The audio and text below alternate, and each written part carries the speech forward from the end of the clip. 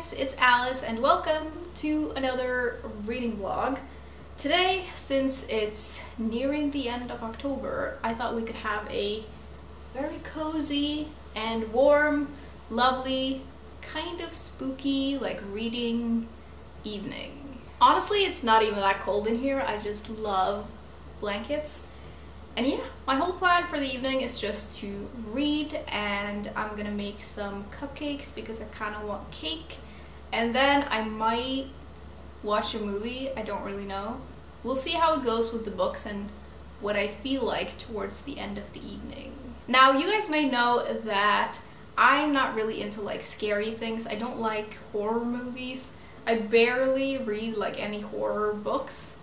But there's a movie I really want to rewatch, and it's not a Halloween movie. I just feel like it's perfect for this time of year. There's something about it that reminds me of like fall, and it's The Mummy, the one from '99. It's getting so old, but I haven't watched that movie in ages, and I just came across it the other day and I was like, ooh, I really want to rewatch it. I don't remember a whole lot from it, but I do have some vague memories of some very intriguing plot. So I might end up watching that, but I'm gonna try to spend the majority of the evening eating the cupcakes that I'm gonna make and reading, and I thought I would show you what I'm currently reading. If you can hear any noise in the background, my dishwasher is on, so if it's making like some background noise, I'm sorry, but it's just, you know, it's just there, doing its thing. The books that I'm reading right now are these two books. I'm rereading The Secret History by Donna Tartt. This is one of my favorite books of all time.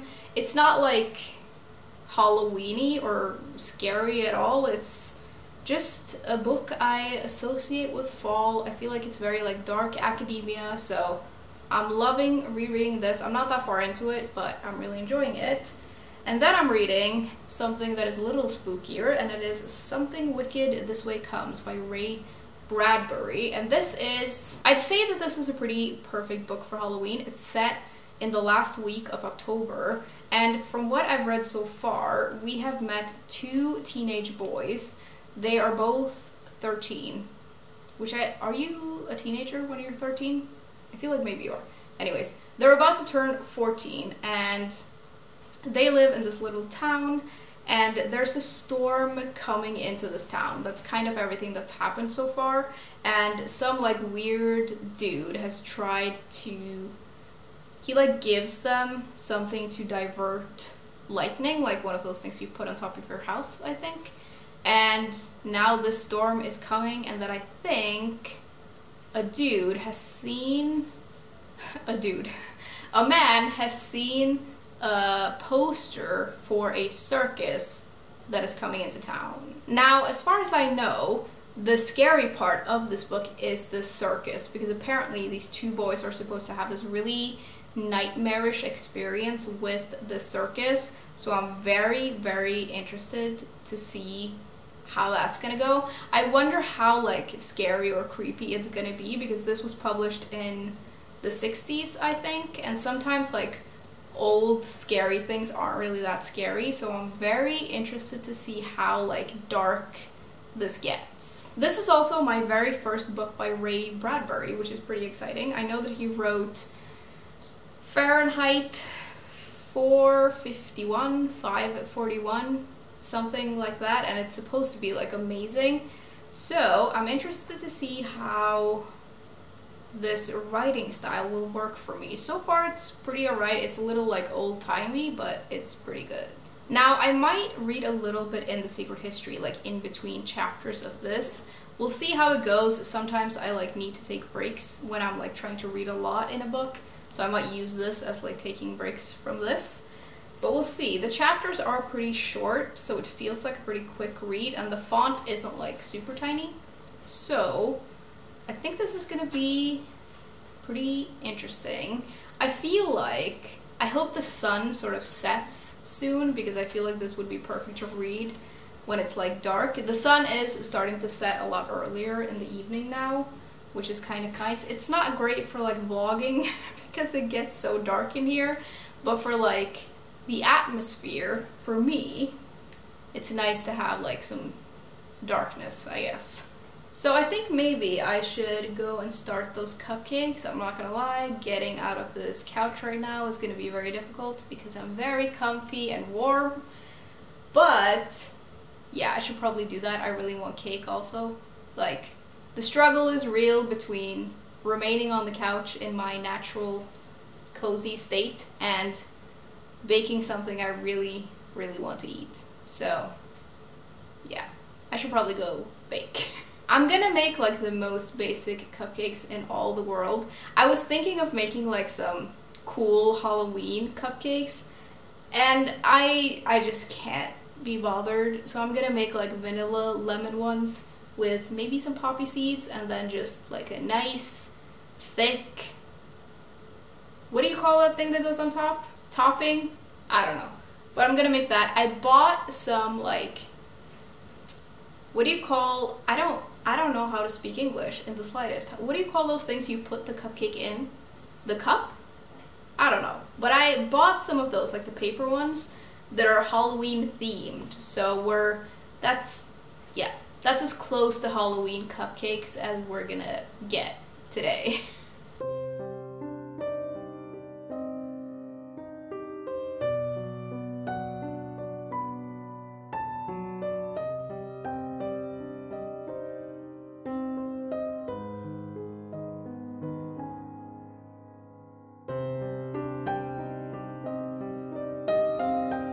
So my whole apartment smells like cupcakes now, which is the best. And I'm just gonna wait for them to cool off so I can put the frosting on and then I can eat them, which is very exciting.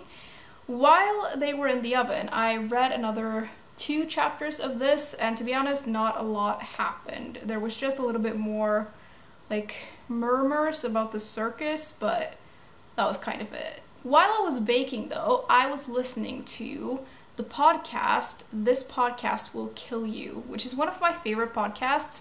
It's run by 2 epidemiologists, I think is what you say. They study diseases, and the whole podcast is about diseases, and it's absolutely fascinating. And I think I discovered it like last year, and then I listened to all of the episodes, and then I just kind of fell off it a little bit because they had like a pretty long break, but now I'm back into it and it's very, very interesting. I've made it to some episodes that came out in March, and they're all about the current COVID thing. It's really interesting. They are making like a whole series all about COVID, and I'm interested to see like how it progresses, because now these episodes are from March and now it's October and we know hopefully a little bit more.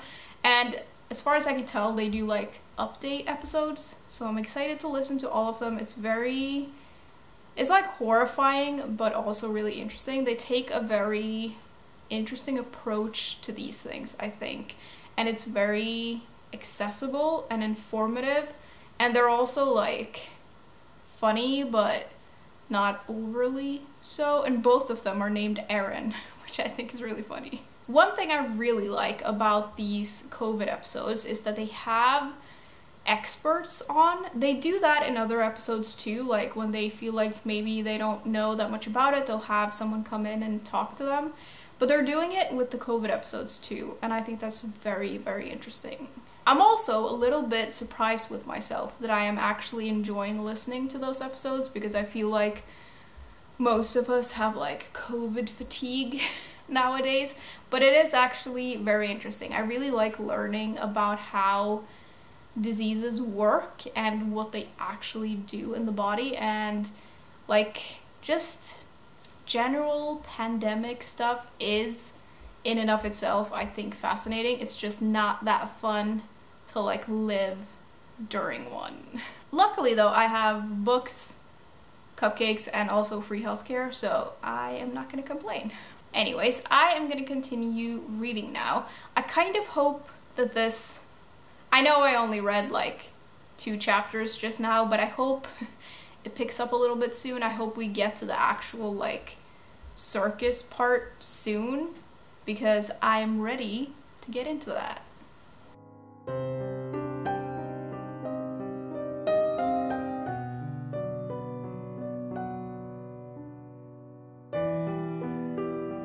So it's now completely dark outside, and I've eaten some of my cupcakes, which were very satisfying, and I made a little bit of progress on this. What's going on now is that the carnival has made its way into town. They come in the middle of the night by some train, and these boys hear the train and they run out to see them set things up, which, by the way, don't be running into the night at like 3 a.m. because just like don't do that.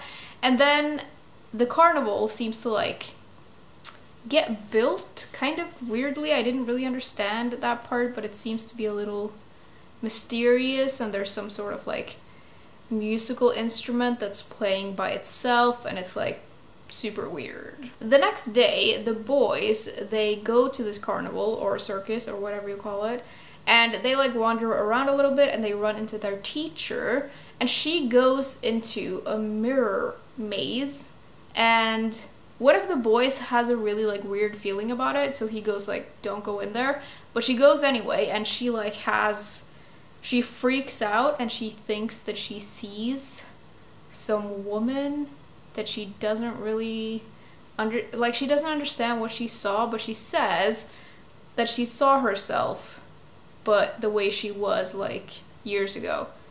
I don't really know what that means, but it freaked her out, and it freaked the boys out, and yeah, that's kind of everything that's happened so far. There's also a little bit in here about one of the boys' father, who seems to be like having some sort of existential crisis. He feels like he's getting kind of old, but he has this young son, so he's kind of like struggling with that, and some of the chapters are from like his perspective.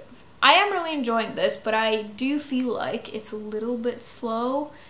Maybe I'm jumping the gun a little bit because I'm only a third of the way through, but it just feels like it's sort of meandering a little bit, and some parts are a little vague, which I don't love. And maybe it's just the writing style, I don't really know. But I'm interested to see more of this like circus and carnival or whatever it is, and learn maybe a little bit about the people that work there and figure out what's going on, because there seems to be something weird and kind of dark, and this is a fantasy novel, so I'm assuming there's gonna be some of that. So I'm gonna keep reading. I have an ASMR room on, which is a Halloween one, which is very atmospheric and cozy, and I've got a candle, so I'm gonna just relax and keep reading.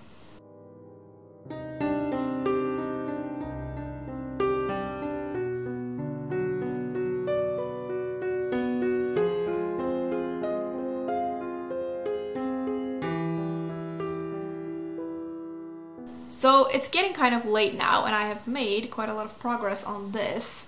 It's getting pretty good now. It's very interesting. I'm not entirely like convinced with the writing style. I don't know. I wouldn't say I dislike it, but there's something about it that I don't love, and I don't know if it's just that this book is a little bit older.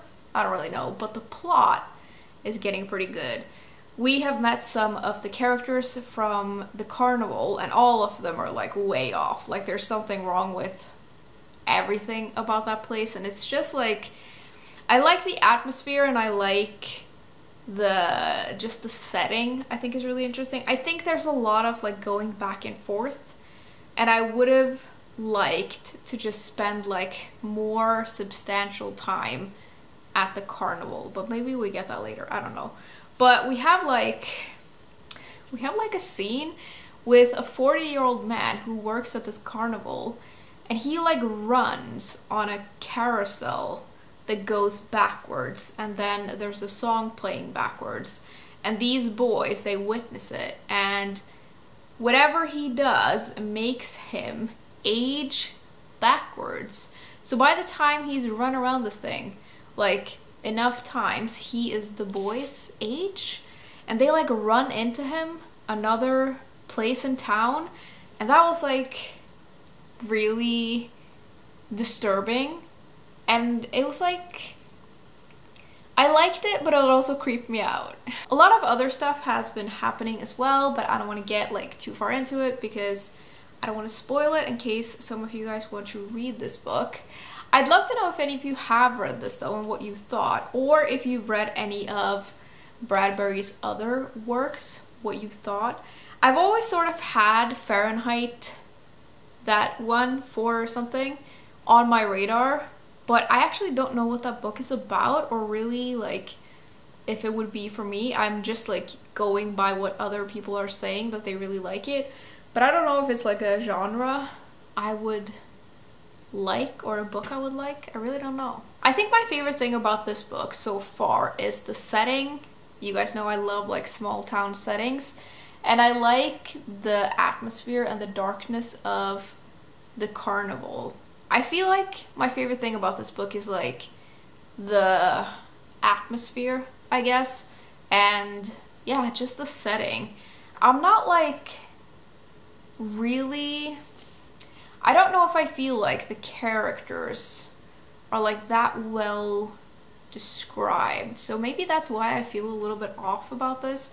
Or I don't feel off, I just feel not completely connected, and maybe it's just because of the main characters. Maybe they're too young, or it's just that they're boys. I don't really know. Anyways, I do think I'm gonna enjoy the rest of this, and I'm gonna keep reading a little bit later, but I started watching The Mummy, so I'm going to finish that, and then maybe I'll read in bed before I fall asleep. I have forgotten so much of that movie, but it's so fun to rewatch.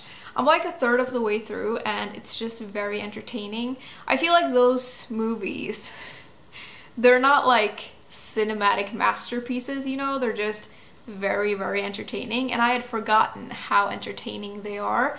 And I love the whole opening thing with, I guess it's not the opening, but the bit with, oh my god, I can't remember the character's name. Evelyn, the librarian. Her like bit in the library in the beginning is just so good. The CGI is also on point. You can't tell at all. It's really, really funny. Although I feel like I've seen like The Mummy 2, and I feel like I remember the CGI in that being so incredibly bad, like really, really bad. I feel like there's like a scorpion thing at the end, but I don't remember. I think I've only watched the second one once. I don't think I liked it that much. I really don't remember. I also think there's a third movie, but I am pretty sure I never watched that. Is it any good? I feel like The Mummy, the first one, is like a pretty solid movie, and then it just goes downhill with the second one. So I'm guessing it sort of just keeps going down with the third. I don't know, but they stopped making them, so I'm assuming maybe it wasn't that good. I wonder if they're gonna like reboot that at some point. I think that could be really fun, like making that kind of movie but with today's quality. I think that could be really, really fun. I love those types of movies, but they're really, at least as far as I can tell, there aren't a lot of them. At least I don't know of a lot of them. I know of like The Mummy and Tomb Raider, and that's kind of it. I guess there are also those like Robert Langdon movies, so like The Da Vinci Code and Angels and Demons, which are based on Dan Brown's books. I like those too. They're kind of like, I don't know, they're not that good, but they're also just so entertaining. I feel the same way about the books. I really like them just for the entertainment value and like the historical aspects. I think that's really fun. I guess there's also National Treasure, but yeah, I I don't know how I feel about like Nicolas Cage. I just can't with that guy. This is turning into like a whole movie segment, so sorry about that. I think I'm gonna go watch the rest of The Mummy. I don't remember the ending at all, so I'm kind of excited. I'm sure it's gonna be great. And yeah, I'll probably like bring this to bed with me and read a little bit before I fall asleep. And yeah, I think that was kind of it. I hope you guys are doing alright and that you're managing to squeeze in some like cozy spooky if you like spooky things, reading evenings these days, because fall is like the coziest time of year and it's important to take some time to yourself. And I will see you soon. Bye.